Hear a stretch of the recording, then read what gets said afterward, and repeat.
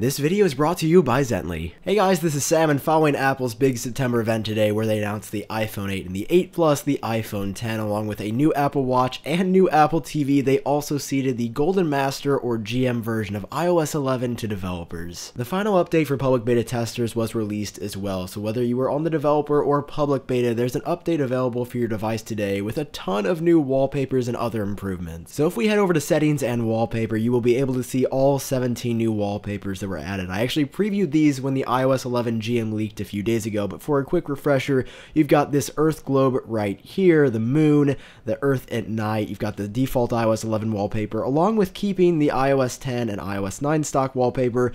Tons of new flower arrangements here with gradient backgrounds and flowers that pop in the foreground. I actually like these a lot, and I can't wait to see how they look on the OLED screen on the iPhone 10. And then you also have 7 retro Apple wallpapers as well, which is totally different from the design language and all of the others, which are like realistic actual images. These are just lines with a colored background, and they look great. They're super retro. They scream classic Apple. I just don't know if I see myself using any of these. And finishing off the set here is this final all black wallpaper. And once again, I think it's a throwback to the original iPhone, or to the fact that you couldn't set wallpapers on iOS for the longest time. You just had the home screen and this stock black background. Here's the catch though. There are 3 additional wallpapers in the iOS 11 GM, but you only get them if you buy an iPhone 8, an iPhone 8 Plus, or an iPhone 10. However, we were able to obtain them, so if you want to download any one of these 3 colorish wave design wallpapers, you can get those by visiting the link down below, along with all of these other wallpapers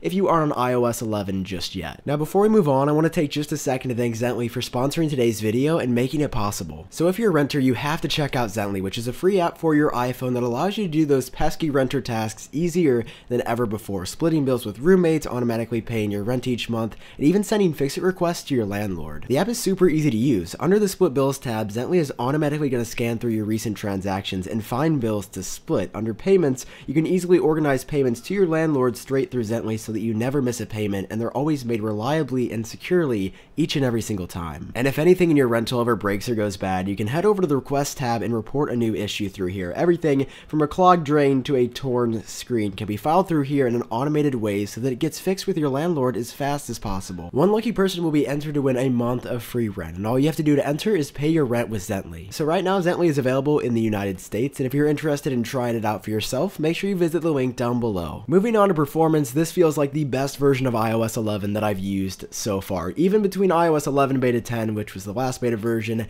and the iOS 11 Golden Master, everything is smooth, the transitions flow in and out, and it just feels great overall. I'm still really interested to see how it compares to iOS 10 as far as speed goes, so if you want to see that video, make sure you hit subscribe down below so you don't miss out on any of my future uploads. Moving on to battery life in the iOS 11 Golden Master, it is still way too early to tell. I've only been running it here on my iPhone 7 for a couple of hours, but when I was running iOS 11 Beta 10, the battery life there still didn't feel as good as iOS 10.3.3. That being said, the GM and iOS 11 Beta 10 are a little bit different, so I'll report back soon with how the battery life has been. Now up until this point, we did not have a concrete release date for iOS 11, just sometime in quote-unquote fall 2017, but at their September event earlier today, Apple finally gave us something a lot more specific. Are you guys ready? iOS 11 is releasing for everyone on Tuesday, September 19th, probably at 10 a.m. Pacific Standard or 12 p.m. Central, so get hyped for that. I've been using this for the past couple of months, and I am so ready for you guys to get your hands on iOS 11 as well, because there are so many new features,